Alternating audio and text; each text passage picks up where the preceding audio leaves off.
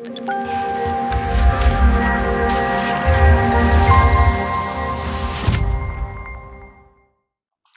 Okay. Welcome. Welcome. Welcome. Hey Harry, how are you doing? Yeah, doing well, thanks, Sebastian. So, welcome everybody to Harry and Seb Talks. This is our weekly podcast that we do on Fridays, where we talk about just about anything in regards to agency life, webflow, marketing, and all that other great stuff.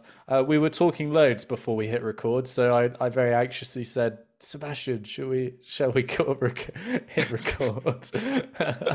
Which we now have. We were talking about processes and stuff like that. Um, so yeah, Sebastian has no idea what the topic is this week, but I do, thankfully. Um, Yes, I hope so. um, yeah, I thought what would be fun this week is for everybody to find out a little bit more about who we are and who Sebastian Bayer is. Because I did a great podcast with Emily from the Great Design Lead last week, Okay. and she started off by just chatting about who we were and what we do. So, Sebastian, I want you to think back a little bit to your childhood, because I know that you grew up in Germany. Yeah, that's right. Grew up in Germany in a small village called Mhm. Schmalnau. I Nice, nice. think 700 inhabitants, so really Hmm. small. Went there to primary school and then like stayed there mainly. I don't know what else do you want to know about. Like Well, it's grew up interesting. in a small village where the others know you know each other. Everybody knows each other. Also grew up in clubs. Like I was in a football club. Started to play soccer when I was, I think, 4 years old, and also played in the music club, like Yeah, kind of like trumpet, yeah, yeah. bigger like a horn, which also shaped like me from the beginning. When when did you realize you were an entrepreneur? NLD. Ah, I think, how old was I? Let me think. I think we were 7 years. Uh-huh. Uh-huh. 7 years. We just one of my friends, Andre, he got his first PC from Hmm. Aldi Hmm. with Windows 95, Wow, okay. Old school. and I he like also it. got an old printer. Yeah. And our idea was, hey, we need to make a magazine, and we're going to sell it. So we came up with this animal magazine, which we wanted to bring out monthly. We printed it out. We designed like it was the animal of the month. We got some recipes in it and things like this. Yeah, yeah. And then we printed out, I think we printed out 20 magazines. Hmm. And then we went from house to house to sell it for Wow. around two mark, which is a €1 or something, or €1.50. Uh-huh. And we wanted to sell them already in abonnement for the entire year. So that was the start of this entrepreneurship, where we were starting to sell kind of animal magazines. Did you manage to sell any? Of course, we sold some because Yes. they know us, so they were nice. Yeah. And another funny thing we did, which my parents didn't like so much, so we had a supermarket in the center of Schmalnau, where everybody was going, and we were like, how cool would it be? Because we, after school, we don't know what to do. So if we Mm. offer them like a service that we can take out the dog for a walk, or we can do the garden and so on. And we put a paper Hmm. there where we said, hey, this is our lightning service. We called it lightning service, and give them some examples what we can do. We can do grocery shopping and other things. And we wrote the phone number of my parents on it.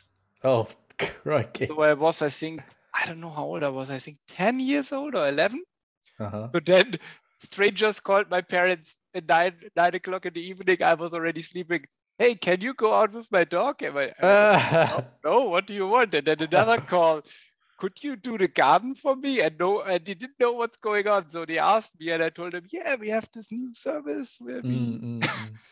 So that was the start, I think, from my entrepreneurship, to think already outside of the box. And why don't you tell the viewers about where you went for your career? Because a lot of people would think Sebastian, his friend, doing entrepreneur stuff, but you went into kind of like a different career before you became an entrepreneur officially, right? Yes, yes. I first, after school, I decided to make, first I was really excited about military. I wanted to go to military, and my dad and my mom, of course, weren't so happy about this Thrilled, decision. yeah. They weren't so thrilled, yeah. And my dad worked at this time at Telecom. So my dad, you have to imagine a civil servant working. He started to work at Telecom when he was 16 years old until he retired with around 60 years. So his entire life he worked in one company, which is crazy. So he was like, no, no, no.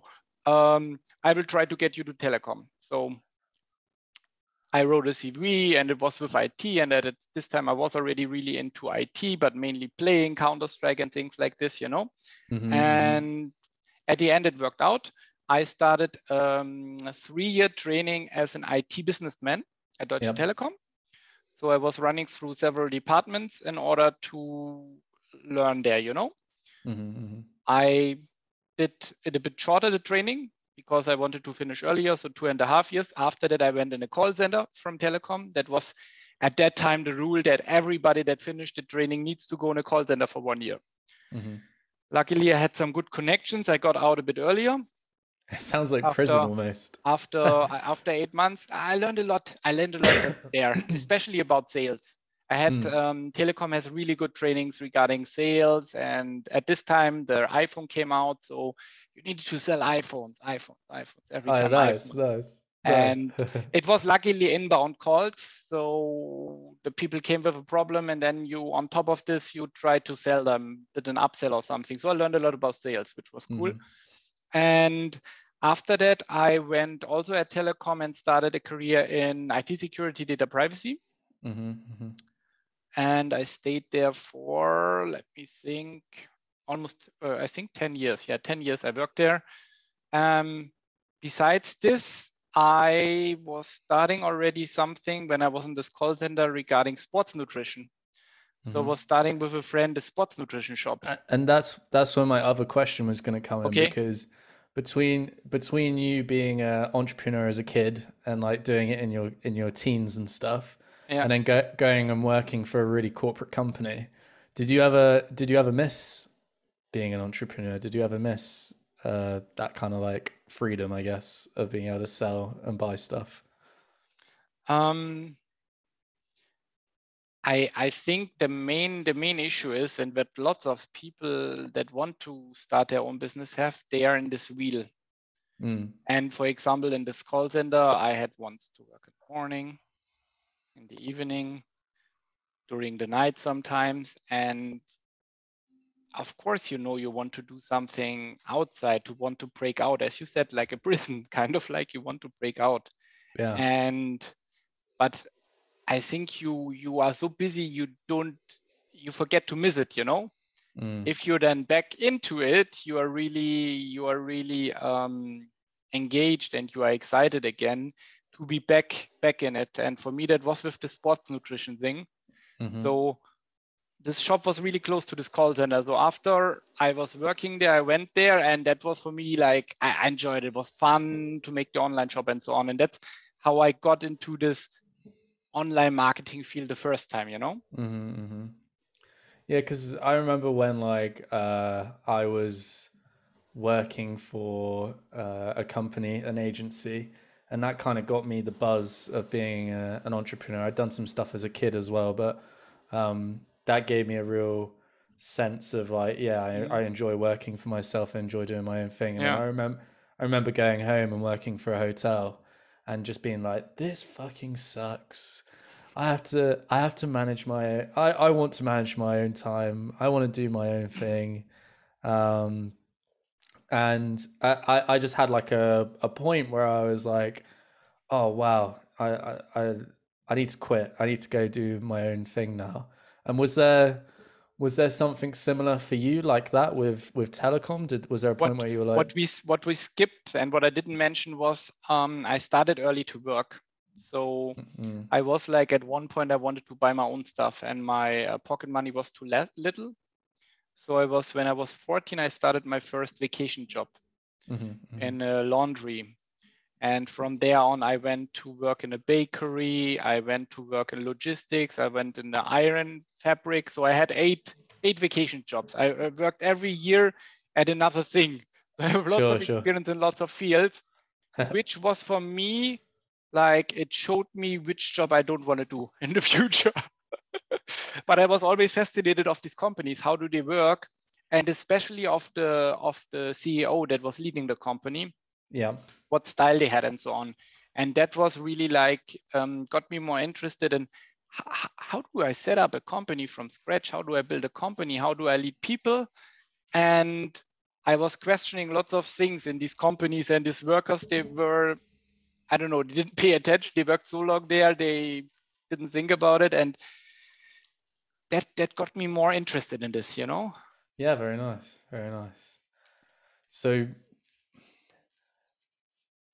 I'm just trying to think. I guess like from there, then you set up your nutrition business with your friend, right? And that got you into online marketing.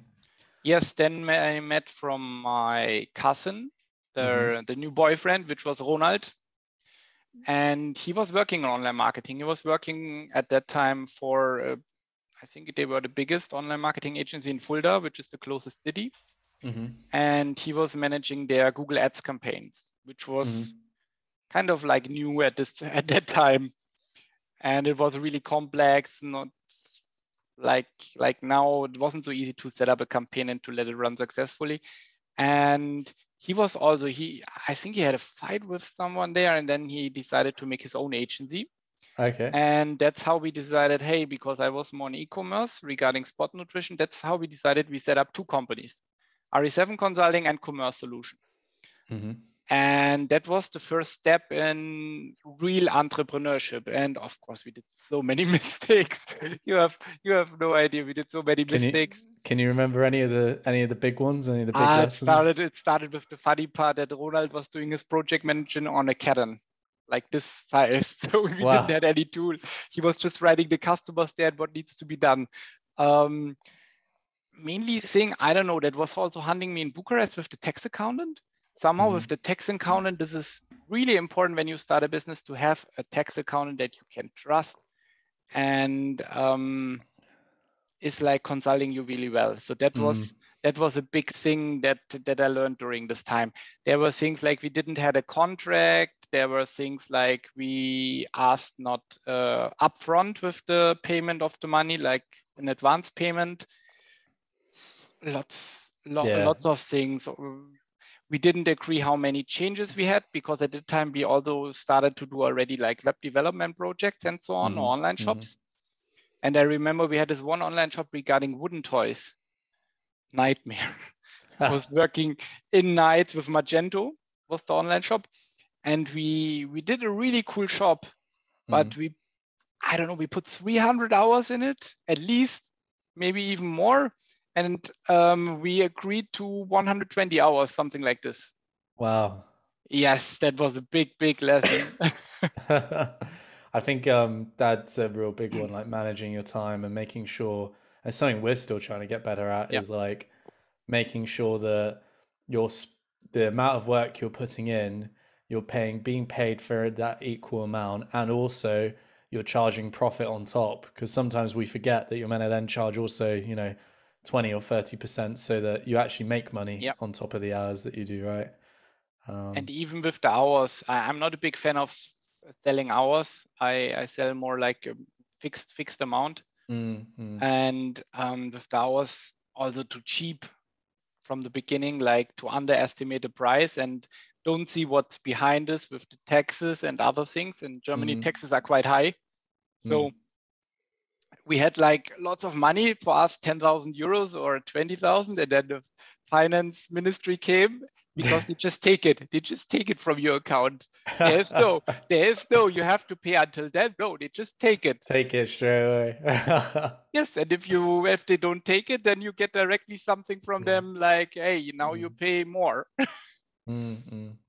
Were there any points in the early stages of your agency where you felt like you wanted to give up, or there was a point where you were like, this is too much stress and hassle?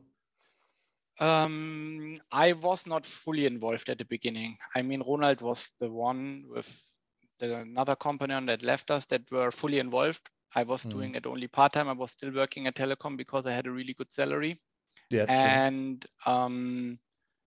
so I don't think we had this, but there were lots of struggles with some customers and like drawbacks and things where you were like, oh fuck, Can you what to do remember now? any of them specifically? Like a big client didn't pay this invoice, or I think one client went in bankrupt, oh and my it was God. an invoice of 8,000 euros, which was one of our biggest invoices that we had. And we were like, how do we supposed to solve it? I mean, for me, I had still my security with Telecom, so I was given, I think I gave also credit. I'm not sure anymore. Anyway, so for my friends, that was really hard. And I think we had then also some employers which we needed to pay. And that was the hardest part. So we had to put our own money in the company in order to pay them, or we had to wait sometimes to pay our salaries out after 3, 5, 6 months, Wow. which was like the norm at this time. And I remember in Romania, there were certain points where I was like almost saying, oh no, I can't do this anymore, frustrated and so on. So I think everybody has this. So you were working at Telecom part-time, and you were working in the agency part-time, but Telecom was taking up most of your time. And then Yeah. how did you go from Telecom to full-time agency? I can also say because I did Telecom, I did the agency, and then I was like, oh, I want to learn more about economics. So I started a full-time study in international business administration. So I was doing at one point 3 things at the same time. Wow. 24 hour, 20 hours or 20 hours Telecom, then RE7, and also full-time study. Don't ask me how I did it, just did it. Because for me, it was important to understand the economics behind the business in order to get better with finances. And then let me think, then I went to Romania in 2015 because I had also to study abroad. That got me to Romania. And then I saw the opportunity for us to set up another agency here. 2016 moved here. So you have to imagine I took my old Passat, put everything in my trunk, drove 17 or 18 hours down to Romania, and started here. No word. Wow. I wasn't able to speak Romanian, so was lucky I got Alexandra as business partner there from the beginning, and from there we started from scratch to build up the business. How nerve-wracking was it getting into a car and driving down to Romania, knowing you were leaving all your friends and family and your own language and culture behind, and you were going to I mean, I was there in Romania before. I lived there half a year because of the telecom thing experience. And I had always this dream. I wanted to work in another country, to have my own thing in another country. So, and I'm not out of the world. It's like 2 hours flight to Germany. And for me, there was lots of excitement, of course, with the car, I had 2 stops, or 1 stop I had when I was going there to sleep overnight. But for me, it was an adventure. Yeah, I like that. But with setting up the agency, and Romania is not so digitalized like Germany. And I would say Germany is also not digitalized. So you have to imagine when they showed me, yes, you need to have the stamp. So every document to sign, you need to put a stamp here. And when you sign contracts, you need to sign on every page, even on the pages that are empty. And I was like, what the fuck is going on? It's like, yeah, it's from communism. They don't trust don't trust each other. So I think it's something left from communism that you have to sign every page. Yeah. And with the stamp, that was crazy. Amazing. I can only relate with having traveled to Bulgaria recently and it being very communist still. Like you don't go out driving past 9 o'clock, for example. There isn't a curfew, so to speak, but there's an unspoken curfew where you just don't go out because the police will pull you over if Ah, you're out past 9 o'clock. And I think like yeah, there's still some of these like little things that are left over that are inside the culture. Did you find it was very hard to set up a digital agency in a culture that perhaps isn't very digital? what do you mean a culture? In terms of like their structure isn't very digital. It Ah, must have been quite paper yes, based still yes, back in yes. It was 2016. really time consuming, you know. It was really time consuming. You had to go to all sort of departments. I needed to have a person with me that translated me the things. And then sometimes they were saying, yeah, but you can't do this now because you don't speak Romanian. You need a translator. So I needed a translator. And Romanians love notaries. So for every change you want to do at your company, you need to go to the notary, and the notary will always tell you, yeah, you are German, you need a translator, so you need to pay the notary, you need to pay the translator, Oh, dear. and you need to give them this, and they want so many identification things. Now I know my ID from my identity card by heart because they always write them in the contract. It's insane. And also with the invoices, for example, what is crazy with the invoices when we do invoice in Romania, the numbers. So of course the numbers need to count up, Yep. but also with the dates. So when I have an invoice from invoice number 1 and it's from today, and I make an invoice number 2 and I make it from yesterday, this is not okay. The date needs to be now tomorrow or today. So it's quite the laborious task, needless to say. Yes, also from organization point of view. So there are lots of things where I'm like, can't be serious, or I'd rather be how back to in. get a VAT ID, a VAT ID. This is with the tax accountant. With the tax accountant we had there, it took us 90 days to get a, I don't say it, but to get just a VAT ID, because this dude didn't know what he was doing. He was charging us a lot, and with a new tax accountant, took us a few days, and we had it. Nice. So actually then, so you went, just to recap where we are in your journey. So you went from Germany to Romania, and for the guys who didn't hear or don't know, Sebastian met his now business partner. Why is her name completely left my head? Alexandra. Alexandra, there we go. Thank you. So you met Alexandra. How critical was it to have Alexandra as a business partner in the first few months of setting up an agency in Romania? Crucial, because you have to imagine, I wasn't able to speak the language. Of course, I speak English, but when you go through the authorities and so on, you need somebody that speaks the language and that you can trust. And I was really lucky that she stayed until now in the agency, of course, first as an employee, later then as a business partner, like as a shareholder. But I think without somebody, also Bogdan was at this beginning close by, so they helped a lot that this entire thing was working. But it was like, I think they both thought this guy is on a suicide mission. This will never work out. How much would you say your relationship with Alexandra was built on trust and her belief in growing the company, and how much do you think it was just like, I'm an employee and I'm just going to work and then I'm going to go home? Like, did she show that she wanted the company to grow and that's why you offered her a partnership? I remember when we met, she also said she spoke a bit German. And I know that she came from another company regarding dentist or something. So she was somehow already working as kind of like a freelancer, what I understood. Like, so she she knows the drill. Yeah. And when she started then to work with me, I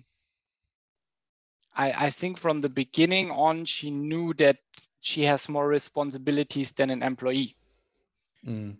And also for her, there was you could call her on the weekend, you could call her in the evening, morning. She would pick up the phone and help you with things.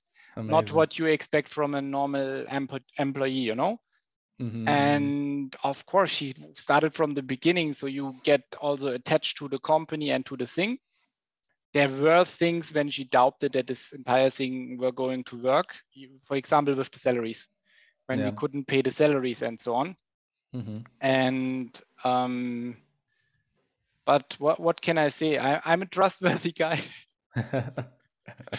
At the end, it worked out. But also because I'm grateful and she brought so much value to the company, it was only the logical conclusion to give her some shares to the company, that she will be a shareholder of the company and to grow together with this company, because she is from the beginning there. She has this drive, and she manages the team and the project management. She has so much knowledge and so much energy when she speaks about social media marketing. When she goes to the clients are like, "Whoa, amazing!" So you two must be quite close then, now that she's like part of the management team of the company. Of course. Although we meet on the weekend. Last weekend, for example, we had a discussion about the next steps for RA7, and we need to trust each other. This is like, you have to imagine when you have a business with a business partner, it's almost more than you are married in a way, because you need to trust each other. It's the same if you want to break up. You just can't break up because the company is still there and things like this. So you need really somebody that you can trust. And that works well, especially with the communication. There's no hiding or something. We are transparent to each other, and this is important for business to work, and also with the employees. I was going to ask you, like most good couples fight and argue and get over it. Would you say that you and Alexandra argue about things? Do you generally disagree and like have good discussions? I don't think we ever had really big like fights or something. I mean, somebody is upset, which is normal, but we both are able to talk normally to each other and respect each other. Because if it comes then to yelling each other or something, and so most of the time there are communication problems. And when we have like a disagreement, we discuss it, we come to a conclusion, and that's really important. You come to a conclusion, and sometimes you say, yeah, we didn't come to a conclusion, then we don't do it in this way at all. Yeah. I think that's so important. Like when you're working with other people, is like validating them, so letting them have their opinion and not just squashing on it, and having like a really critical and good discussion where you actually discuss about the problem, and you actually give it some time and some space to be talked about. Whereas like I think poor management is where they just say, no, your opinion's wrong and we're not going to move forward with that, right? Yeah. That's so important, especially also with employees. Communication, transparency, also with the clients. Be transparent with the clients. That got us so many happy clients, that we are transparent with them. And when something doesn't work out, we tell them, hey, that's why we weren't able to do things and so on. It's better than you ghost, not ghost them, but if you don't message them anything, especially when you are not having sales or something, you need to keep them in the loop. You need to tell them that you are doing something, so that they know, okay, they are not staying there and doing this, and waiting what's happening. No, they are active doing something for you and your business. Sure.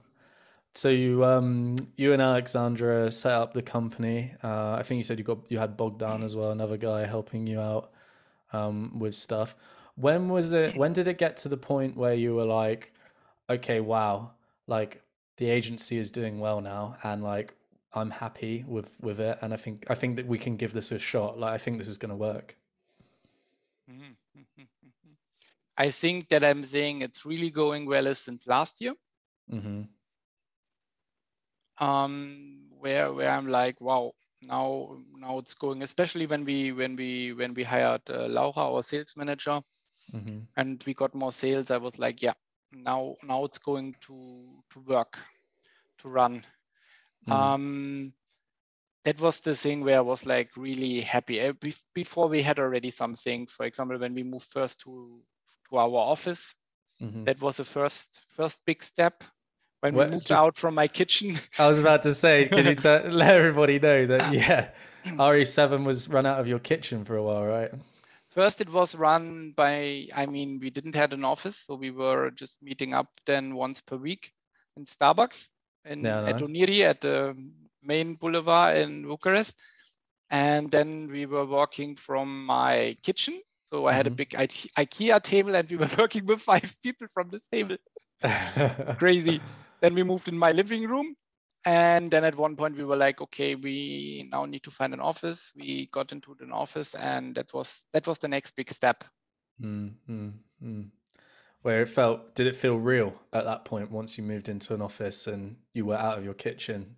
Yeah, and I had also the comparison to the German company, when we were really early going into an office at the German company, and here it took a bit longer, but nevertheless, you saw the baby is running, it's like finally we are growing.